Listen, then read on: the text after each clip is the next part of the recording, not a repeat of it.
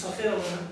مساء الخير يعطيكم العافيه. الله يخليك العافيه، متشرف ابونا تيجي عنا على القناه على اليوتيوب على الفيسبوك، احنا في عندنا حوالي 10,000 واحد بتابعوا معنا على اليوتيوب، بتكون شيء حلو بالنسبه لنا ولهم انه يشوفوك عندنا. شكرا جزيلا. هلا ابونا في الاحداث والاخبار اللي كانت بتصير في بلدنا اول ما بلش الربيع العربي من الشهر السنه الماضيه هيك شيء، وكثير من الاخبار هاي متضاربه.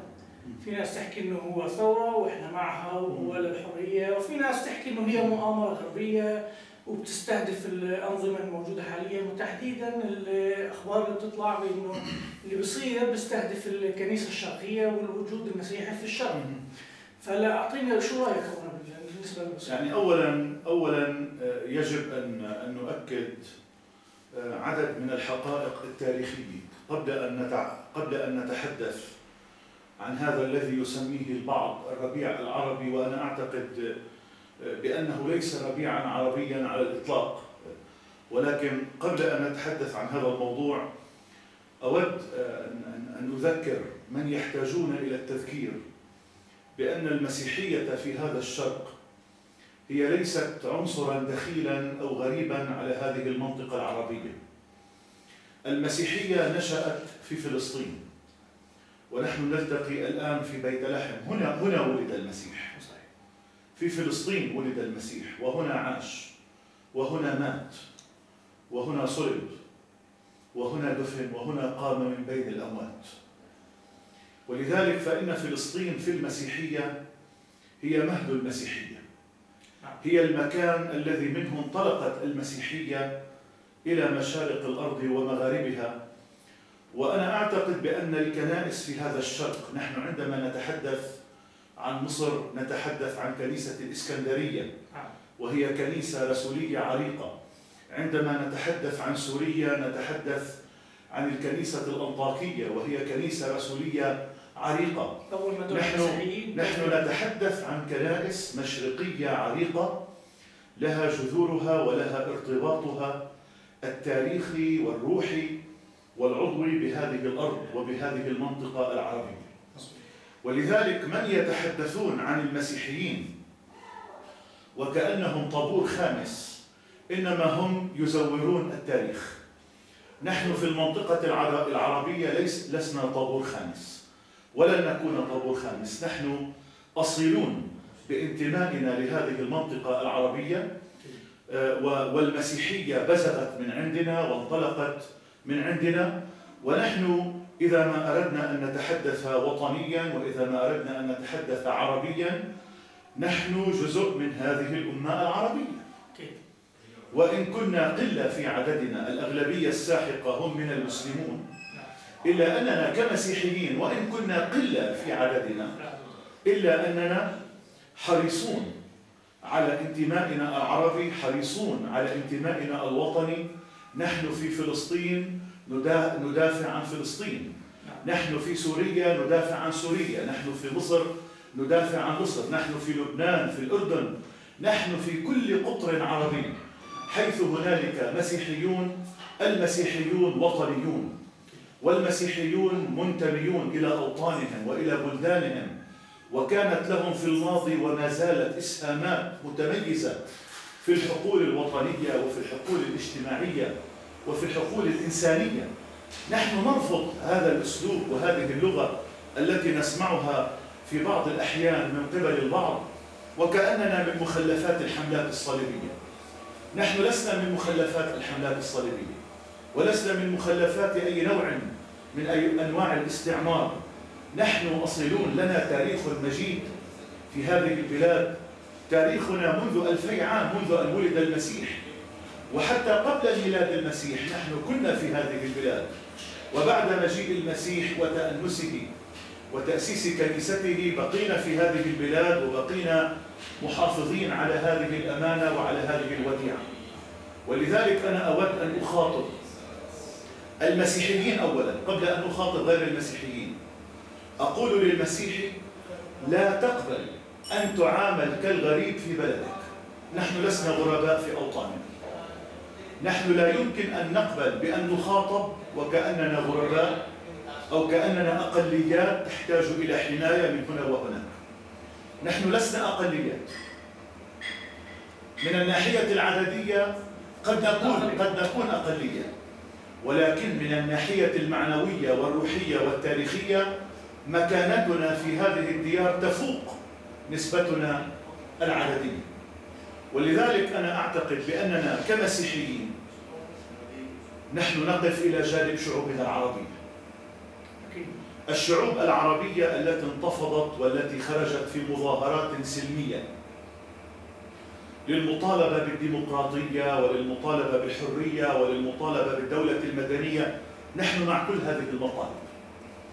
ولكن أنا لا يمكنني أن أقبل بأن يتم عسكرة هذه التظاهرات وأن يتم استعمال السلاح وأن تخرج هذه التظاهرات وهذه المطالب عن المسار السليم الذي يجب أن تكون فيه.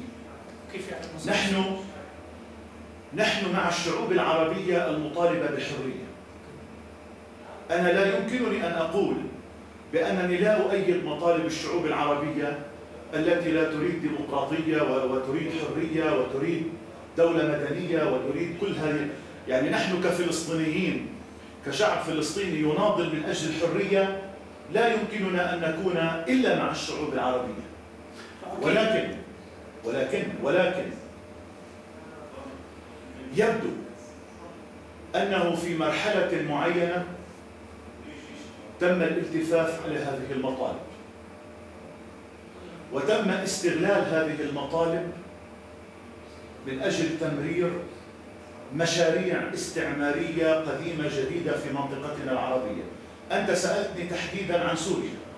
هو بالتحديد عن سوريا بشكل عام. سوريا الموضوع له أبعاد متعددة. فيما يتعلق بمطالب الشعب السوري العادلة، الشعب السوري الذي يريد ديمقراطية ويريد حرية ويريد دولة مدنية ويريد كل هذه الأمور، نحن مع الشعب السوري.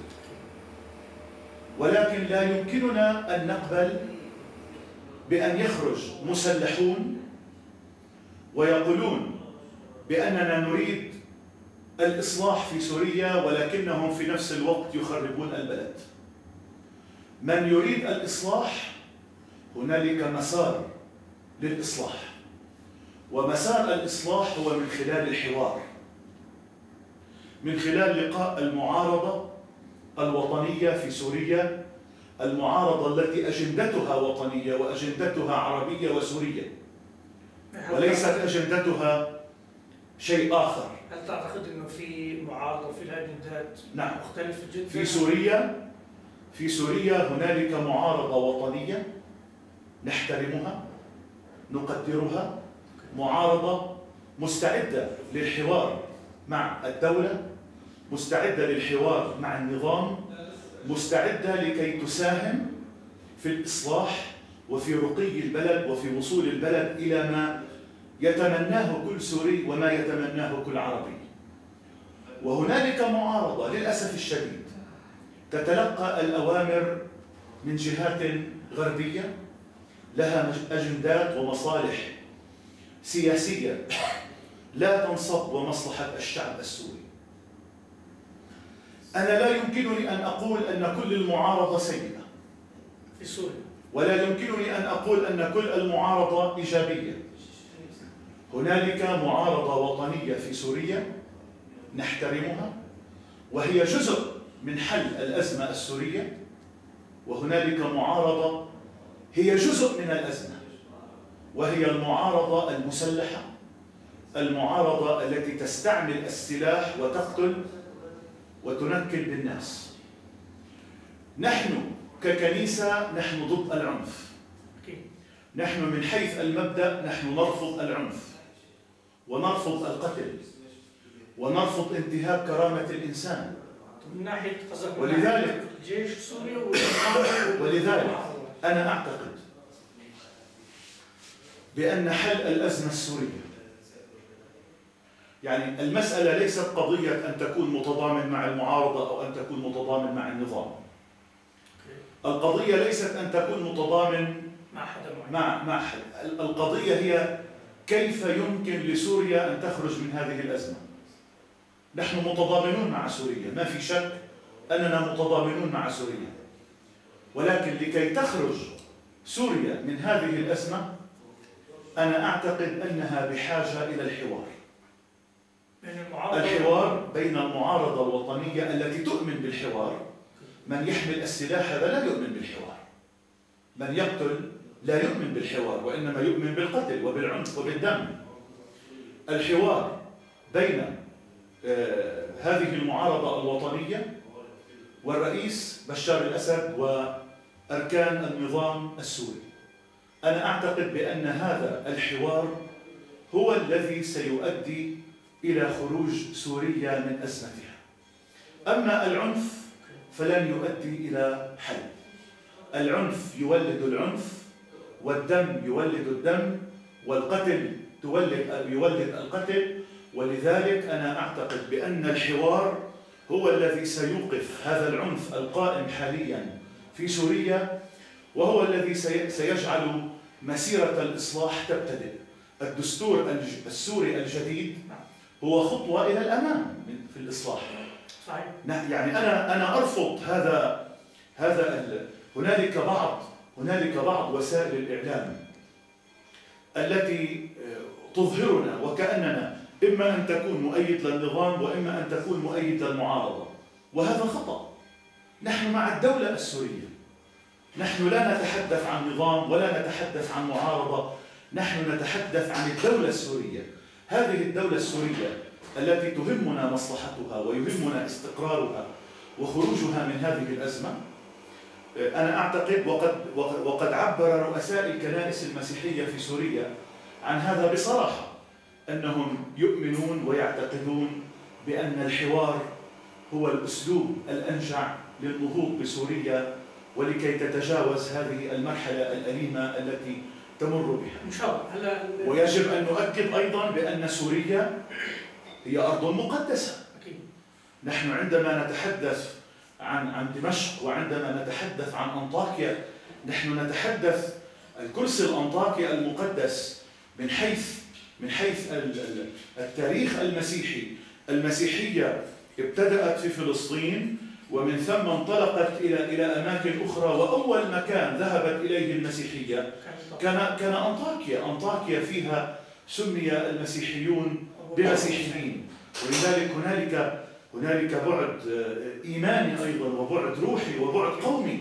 يعني سوريا دمشق تحتضن 3 كنائس عريقة: الرومي الأرثوذكس، السرياني الأرثوذكس، والرومي الكاثوليك، إضافة إلى الكنائس الأخرى العريقة المتواجدة هناك. ولكن في سوريا هنالك 3 بطاركة. نحن نتحدث عن مدينة لها بعد مقدس، إضافة إلى البعد. صحيح أنها حضن العروبة، وأنها دمشق كان لها دائما مواقف مؤيدة للقضايا العربية وقضية فلسطين، ولكن من الناحية الإيمانية هنالك بعد إيماني أيضا لدمشق.